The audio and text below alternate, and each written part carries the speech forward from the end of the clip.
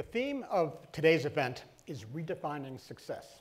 Before you can redefine it, you've got to define it. And before you can define something, you've got to look at the context for it. So let's look at the history of the context surrounding success in terms of humanity. Well, when humanity first starts in the Olduvai Gorge, humanity's success is survival.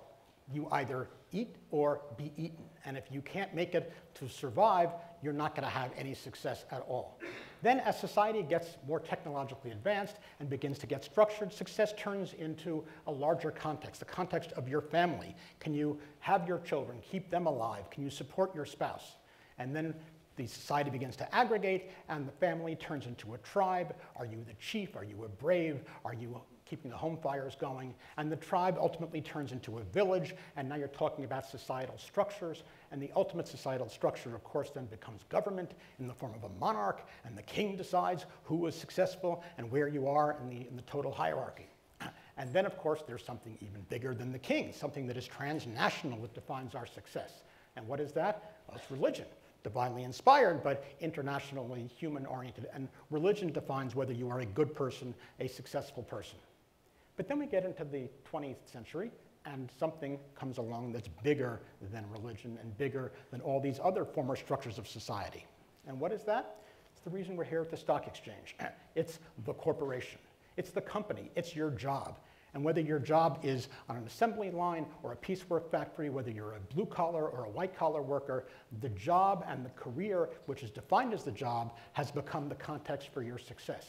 And therefore, you are expected to enter into a company for a lifetime career, whether it's the salaryman in Japan, whether it's lifetime employment here in the US, and you go through positions of successive responsibility with successively more job titles, higher job titles, and more money. And then at the end of the day, your success is officially documented when you, in this iconic photograph, you receive your gold watch and your pension at age 65, and this is success.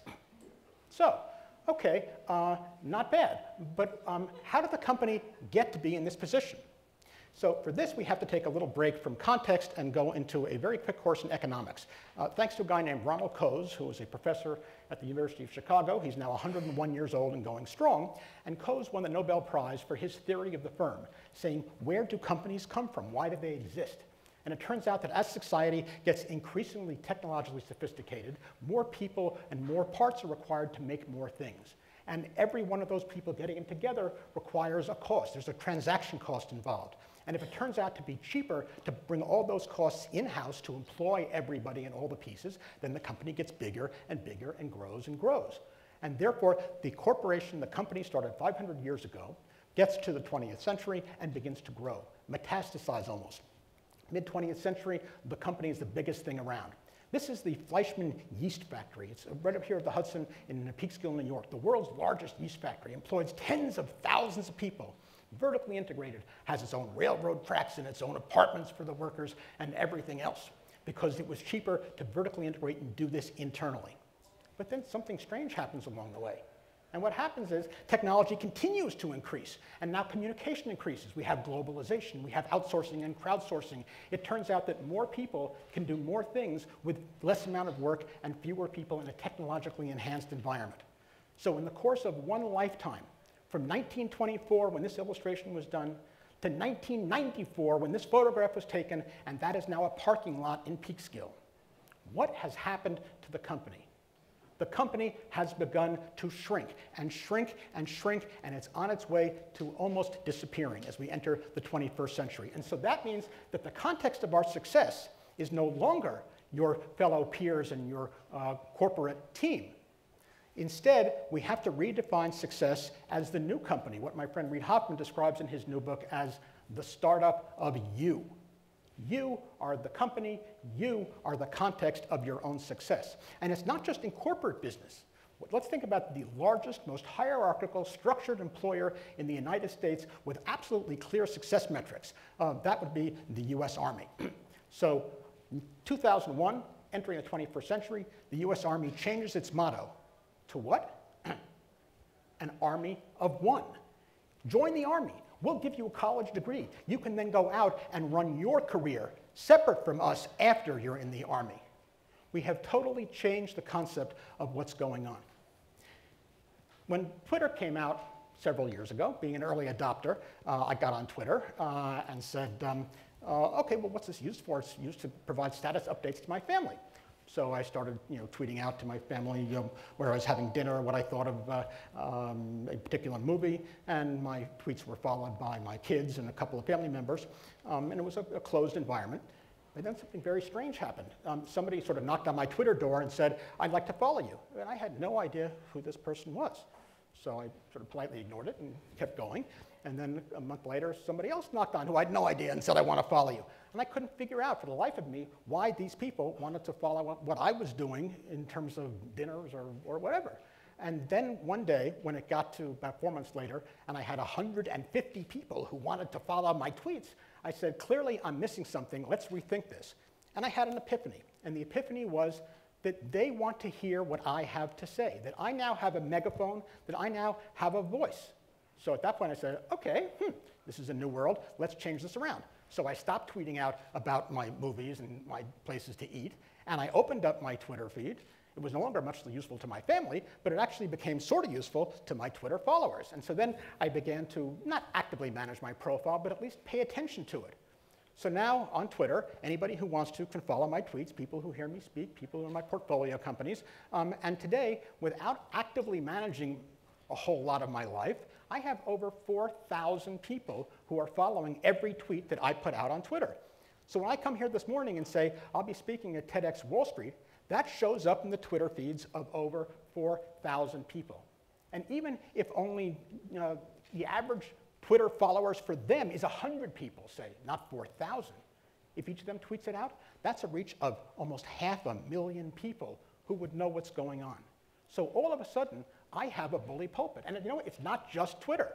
There are a whole host of sites. One that I love is called Quora. It's a question and answer site. And on Quora, I've got over 2,000 people who follow what I have to say. So now I have developed what is known as a personal brand. What the heck's personal brand?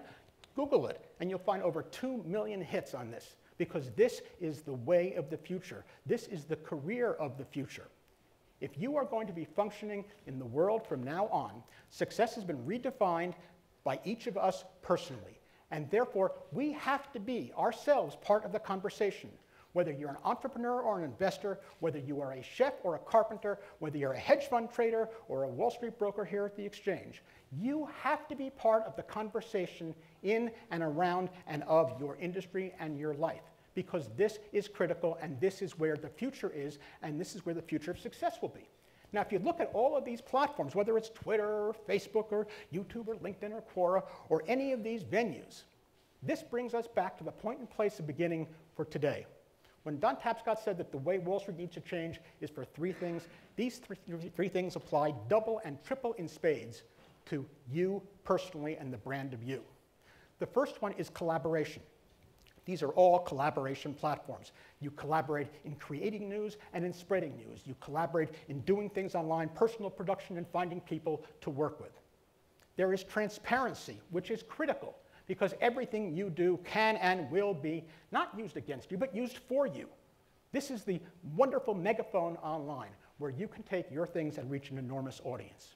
And then finally, that leads to the thing he began with, and I will end with, which is the one critical piece for success in this new generation. And that is integrity. Integrity comes from the Latin word integral, meaning one. You have one person, you are one person, and you are responsible for that person. In any online fora, you would go for a job, your employer will look at you on look at your tweet stream, he'll look at you on LinkedIn. Anything you do, anybody you work with will see who and what you are. And so therefore, I can think of no better way than to close out TEDxWallStreet by looking at Ralph Waldo Emerson 100 years ago. What did he say about success? To laugh often and much, to win the respect of intelligent people and the affection of children, to earn the appreciation of honest critics, to appreciate beauty, to find the best in others, to leave the world a bit better, whether by a healthy child, a garden patch, or a redeemed social condition, to know even one life has breathed easier because you have lived. This is to have succeeded. Thank you.